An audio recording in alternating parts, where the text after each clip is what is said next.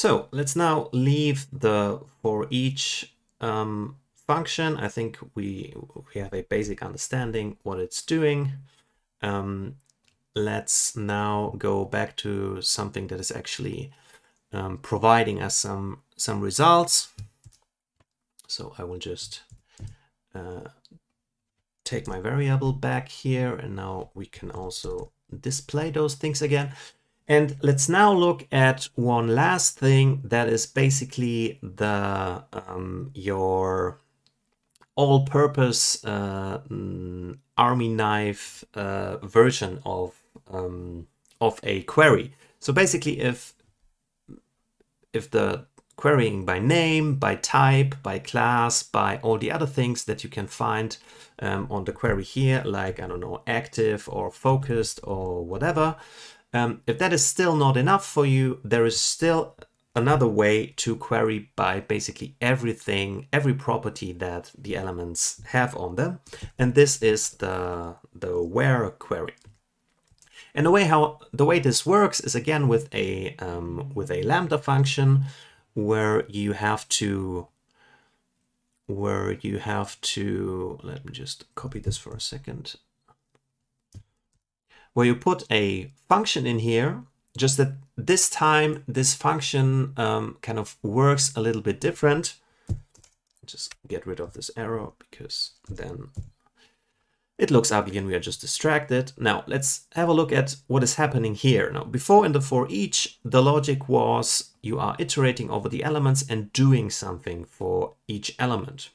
The way this works with the where method is that you are also iterating over the elements, and then you are only including those elements into your result set that pass this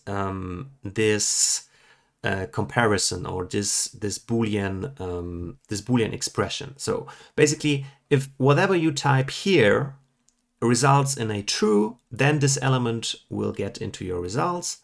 If whatever you typed here results in false, it will not go into your results. So with this code that I wrote here, what could we reach? We could basically say we are getting all the elements with this class name, and now we only want those that are labels. I just have to think if this actually makes sense. Probably it doesn't really make sense because the elements that we get are just the square elements and they are not labels. So that means that our result set should basically be empty. Let's see if that's true.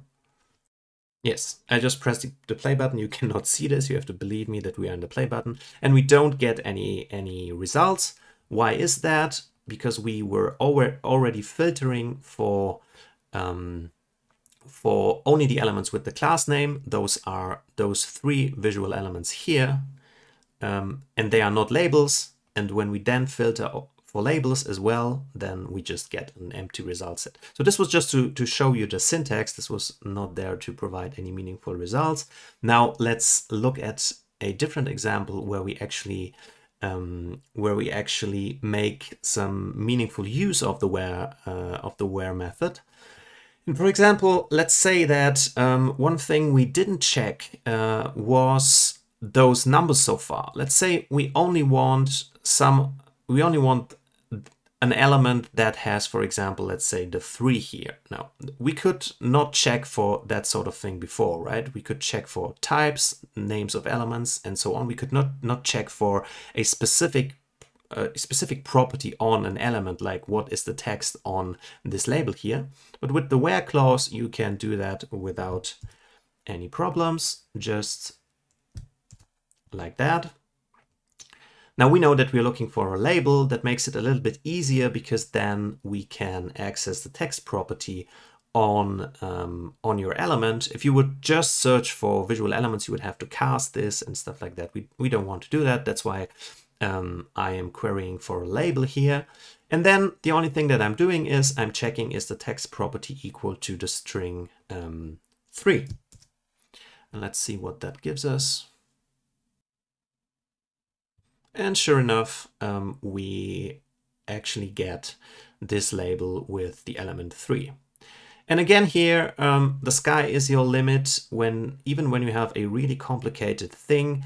With the where clause, you can basically do everything, right? You can query by specific colors, by specific sizes, by specific, I don't know, special custom properties that you gave your elements. All of this is possible. So basically, when the only thing that is kind of the downside of the where clause is that it's probably a little bit more code to write, because you always have to use a lambda function here. So I would not use it if I can get along with the other queries. But for more complicated queries, you should be able to do almost everything with the where method. So I think we really covered quite a lot of ground here. One little thing that you might have already noticed, because we were actually already using this, is that obviously again here you can also chain those selectors however you want. So you can, for example, say, now here with this query I will get all the elements. Then I can say, I'm just putting this on a new line so that it doesn't interfere with the overlays. Now I can say from all those elements, I just want those with the specific class name. And now on this, again, I can make another query, for example, with a where clause.